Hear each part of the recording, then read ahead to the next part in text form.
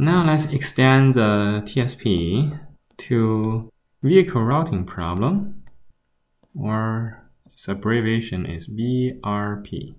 So VRP is extension of TSP where there are multiple tours. Previously for TSP, we have several cities. You want to start from one city and then go through all the cities and then return. For VRP, actually, we have a central depot, and then there are still a lot of things, a lot of locations we want to visit, but we cannot finish all the visits in one tour, for example, because of the capacity. If you want to deliver something to all the customers, but your truck has certain limited capacity, then in one tour you cannot finish. That indicates you have to use multiple tours. For example, you can go this way, and there was another truck go this way, and then another truck go this way. For this group of customer and the depot, it's a TSP problem. You need to start from the depot and then go back to the depot and then visit all the cities. So similarly, for all the tours, it's TSP. That's why the VRP problem is extension for TSP. So similarly, we can use mixed integer programming to formulate the problem. Let's see, still we have n customers indexed from 1 to until n. Beside these customers, we have one depot. Then we give this depot index 0. So similarly, we have the distance for any location to another location, Cij, or we call it cost from I to j.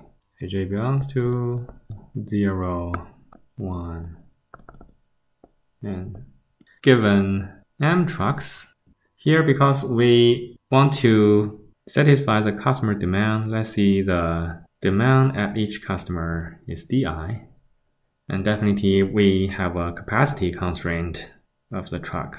Otherwise, there's no need to solve a multiple tour VRP problem.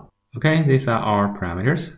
So our decisions are still denoted by xij. So if xij is 1, then there's a trip from I to j is 0, then we do not travel from I to j.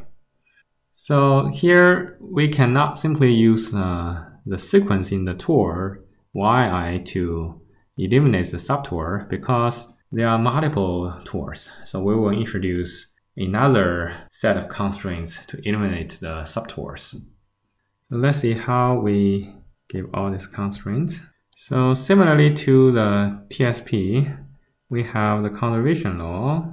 So for any customer, one truck will visit the customer and one truck will leave the customer. But for the depot, it's different. We can have exactly m trucks go out from the depot and then go back. So for depot, we can have total outflow equals to total inflow equals to m. So this is indicating that we have m trucks go out from the depot and then go back. So for a normal customer, we have inflow and outflow are 1. This is for I from 1 to n.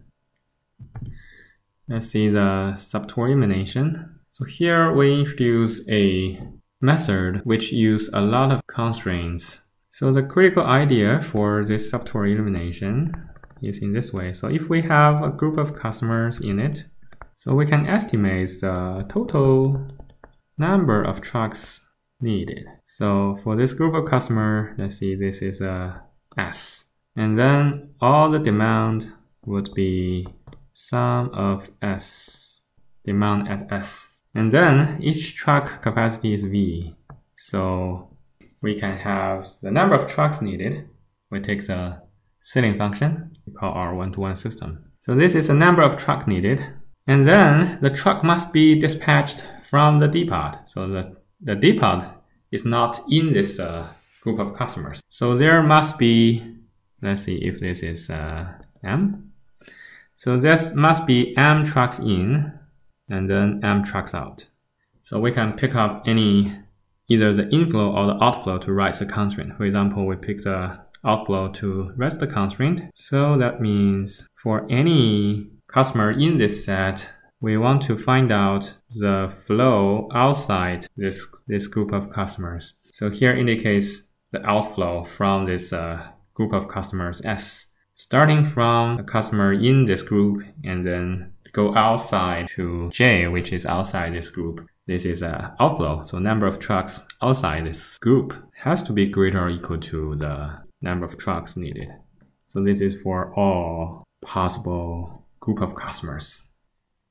So for example, if we have, this is a depot, and then this is customer 1, customer 2, and the demand for customer 1, let's see, is 1. Demand for customer 2 is also 1, and then the capacity is also 1. So this indicates that we can send a truck to 1 and then go back, and then send another truck to 2 and then go back. So if we have a subtour within like 1 to 2 and then do not go back to depot, then there's a subtour. So from the constraint we just mentioned, we can pick up all the possible group of customers. Let's see, we have 2 customers.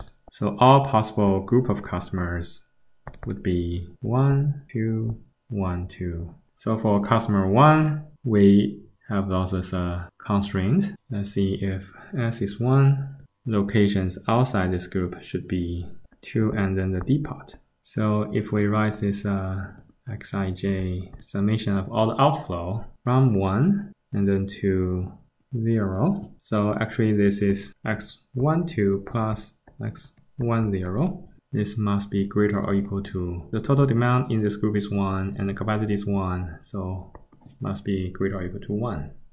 And then similarly, if S equals to 2 and then the location outside S is 1 and 0, we can have x21 plus x20 greater than or equal to 1. And then if S is 1, 2, the nodes outside would be 0. So we can have, this would be x10 plus x20 greater or equal to the D1 plus D2 divided by V. This is 2.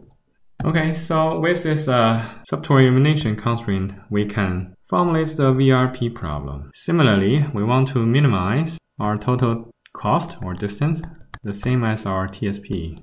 Okay, so the conservation law will be 1 if this is a customer, and then the depot, we guarantee it has M trucks, and then we have our subtour elimination. So any flow from a group S outside has to be greater or equal to the number of trucks needed. This is for any subset of customers. So that means we have 2 to the power of n minus 1 possible subset, which is a lot of constraint. And definitely here we have Xij is integer.